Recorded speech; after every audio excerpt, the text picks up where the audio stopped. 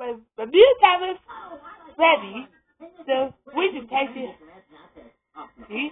So, I think, about everyone here. oh, I love we have, historical society. So great. I join these losers every year to reenact the Battle of Bikini Bottom. There was a battle of Bikini Bottom? Well, duh, SpongeBob. It's only the most significant event in Bikini Bottom history. A long time ago, the town was divided into two groups. Those who spent all their time washing their hands like the softies, Clean as a whistle. and those who had more important things to do with their time.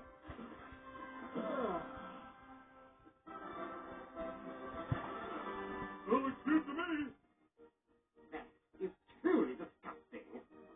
Oh, yeah? You can't go around our town touching things with those filthy mitts. Oh, yeah? Yes.